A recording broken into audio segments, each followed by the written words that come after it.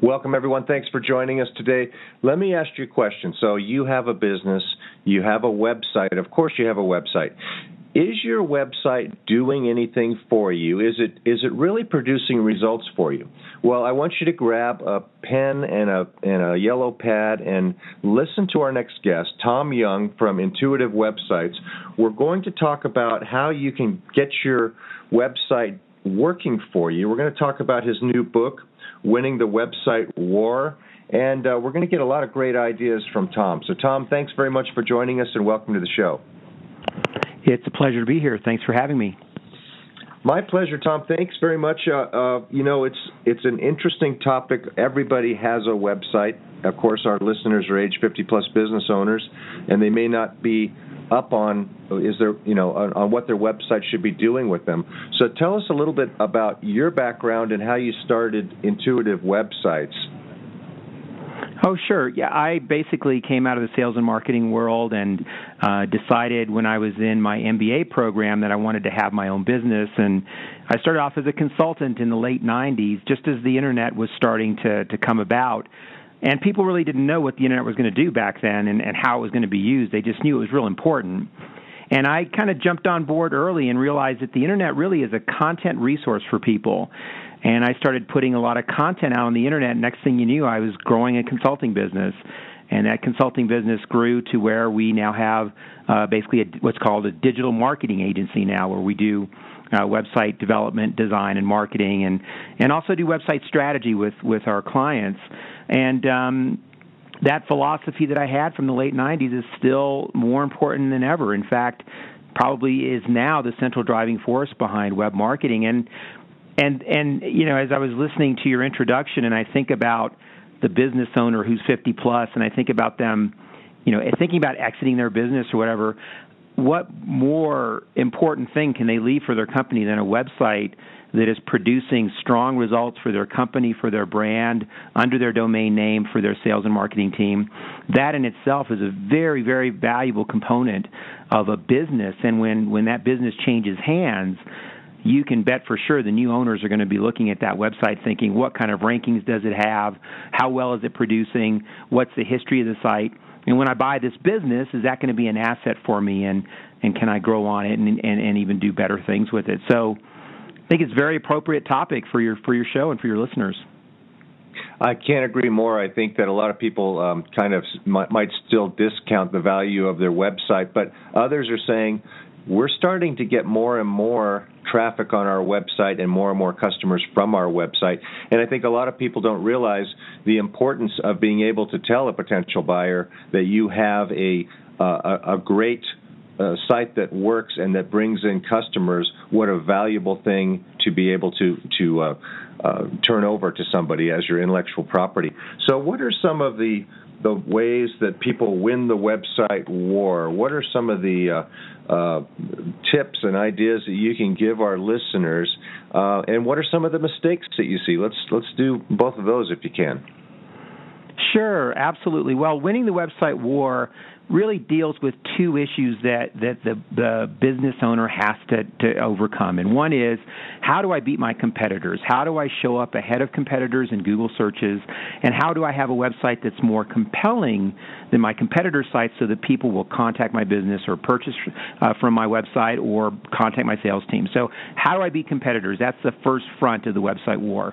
The second front is, how do I get a team to do these things that have to get done? Website marketing is very unique in that it relies on very different sets of expertise and disciplines. And in many cases, these disciplines don't complement each other because you're asking technology people to work with designers. You're asking designers to work with marketing people. You're asking designers to also work with content people and so forth. And so the business leader and the marketing business leader has to find ways to bring this team together. That's why I called the book Winning the Website War, because these are the challenges that the business owner has. And what you mentioned earlier, the idea that people are now starting to see that a website's important, a lot of business owners still see their website as kind of an invisible salesperson that's out there, and occasionally they'll see some results, but for the most part, it happens, in this kind of silent vacuum. And that is not the case whatsoever. Websites, on average, for successful businesses, websites will have hundreds of visitors a month, if not thousands of visitors a month for the typical small or average-sized company. That's a lot of people that are being exposed to your brand. And so websites are anything but silent. And I think one of the biggest mistakes that business owners make is that idea of, well, yeah, we have a website, it's out there, it's working for us.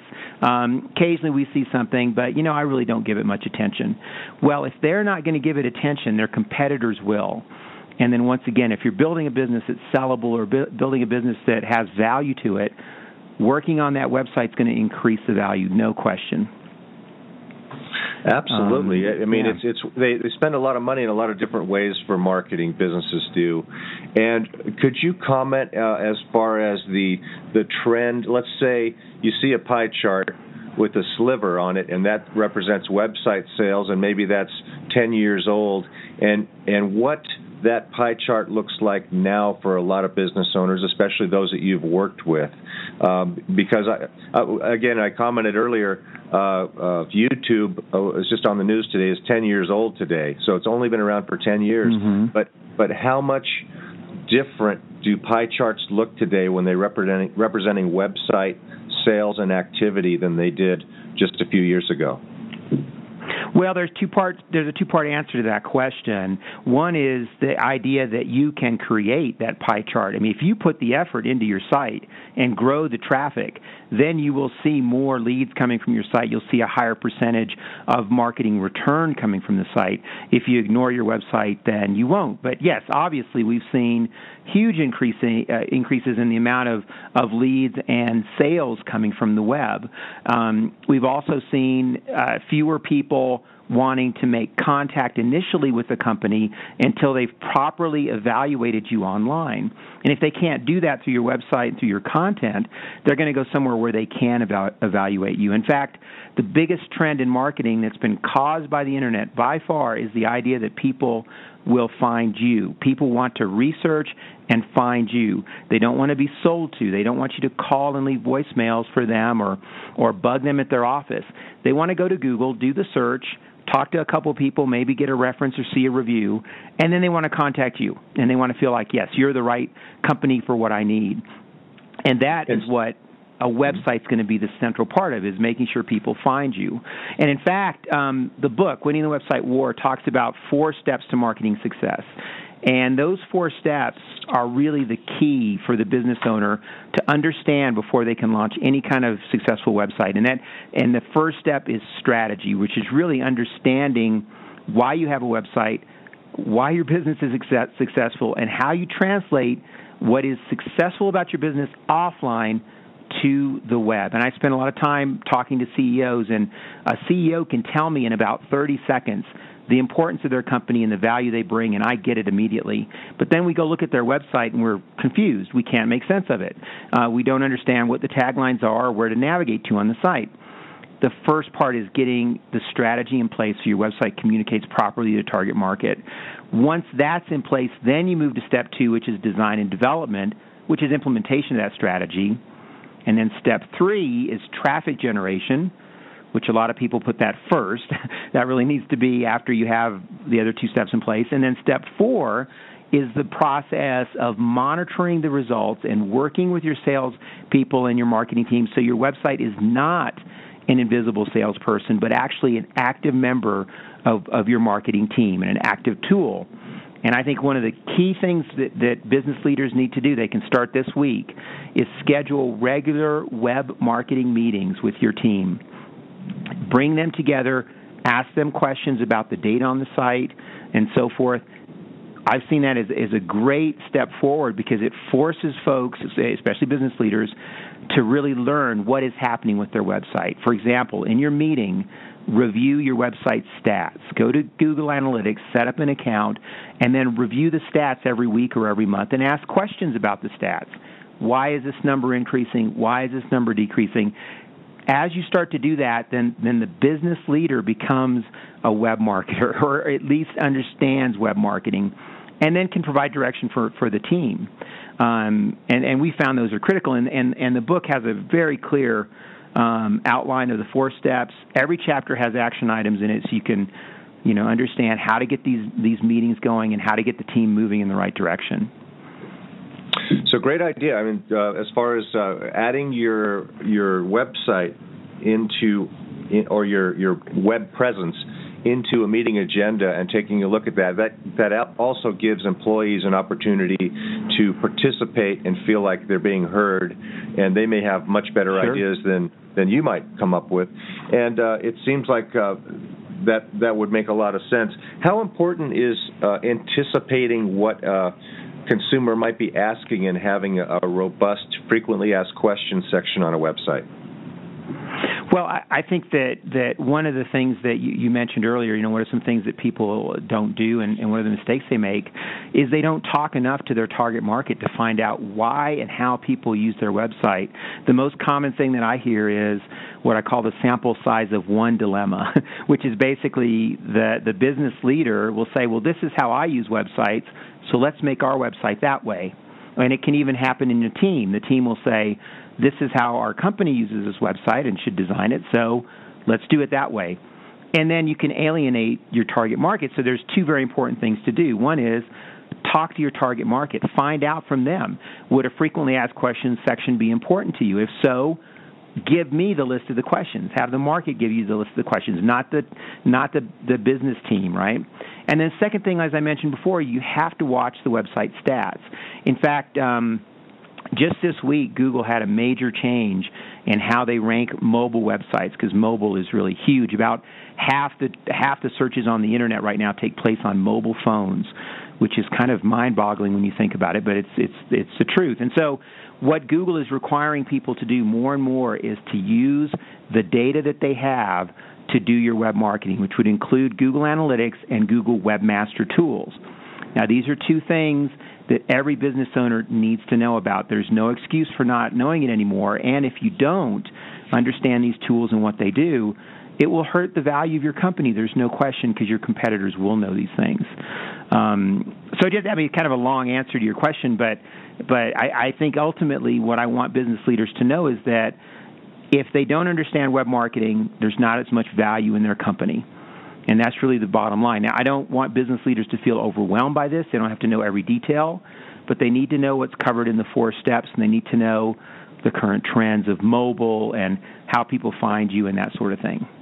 Yeah, and a lot of this stuff has changed so rapidly over the last few years. So I think a lot of our listeners might be thinking, well, I used to set up the website and then I'd refresh it every 2 or 3 years. Isn't that enough? And I know it's not enough anymore. But here's a question that a lot of people are starting to wonder is, I know why somebody would come to your website once, because they're curious to find out about you. What would bring them back? So what are some ideas for having campaigns that bring people back to the website, and some ideas of what content to put onto a website that would make it interesting to revisit? It's a great question, and I mentioned earlier that one of the biggest trends that the internet has caused is this idea of people wanting to find you. They want to research you and not be sold. That's a huge trend. The second huge trend is the loyal following. Okay, and this is the idea that people want to attach themselves to brands that they know and trust, because then the clutter and busyness of the internet doesn't interfere with their life anymore. And that applies to every business, no matter how large or small, or no matter what segment you're in. So you have to be thinking about your loyal followers, why they selected to do business with you, why they're following you, and why they're buying your products and services, and then build that loyal base through email marketing, which is still very effective, especially to a loyal following, and with social media posting, blog postings, regular content updates, and then all the things you do offline are still important too with this loyal following. And those folks will refer people to you, and they will keep coming back as customers. So content really is number one for this loyal following, to reinforce what they're doing and to find others like them. And then, once you start working with content on your loyal following, there's many other uses of that. For example, Google loves fresh content that's relevant to a market segment. So I would say that when you think about writing content, when you think about bringing people in, think about the content that appeals to your customers the most, and continue to do monthly email marketing. A lot of people come to me and say, we don't want to do email marketing. We don't want to be seen as spammers. And I just turn that on its head and say, well, that's not the case at all. Hey, if your emails are important and of value, people wait for those emails. They subscribe to that list, and they share it with people. So that's the category you have to be in with content as well. Mm-hmm. Is continually coming up with fresh content, and that's a challenge for a lot of people. So they need to have people that they work with who specialize in that type of thing. Now, Intuitive Websites, Absolutely. Do you work soup to nuts with people that say, my website's, it's just a mess, or I need to get with it here? Do you come in and work with people to help them create an effective website and campaign? Absolutely. We follow the 4-step process where we first sit down and discuss strategy and get that right. And then if we design and develop a new site or modify a current site, we make sure that it's the implementation of that strategy. And then we do SEO and content, and we do all the things needed to bring in traffic. And then we really push step 4, which is the idea of let's measure the return on this site. Let's see how well it's doing. Let's see what leads come in every month or sales come in, and let's see what the ROI is like. We work really hard on improving conversion rates on websites, because we want, if 100 people visit a site, we want as many as possible to convert. And then we can track those conversions down to sales so that the smart business leader can actually see their ROI on what we're doing. And it's usually pretty good. Sounds great. So, Tom, we just have a minute or so left. Can you tell our listeners the best way to get the book and to get in touch with you personally? Sure. IntuitiveWebsites.com is the website. There's also a website for the book, winningthewebsitewar.com, but the book's available pretty much everywhere, of course, Amazon and Kindle and all that. I'd be happy to talk to any of your listeners and even start the discussion with a quick overview of what they're currently doing, and if there's an opportunity, we'd love to help them. If not, maybe just give them a few pointers. And our website's also loaded with content as well, and there's dozens of podcasts and lots of stuff on there. Okay, so it's a great website to visit to get ideas.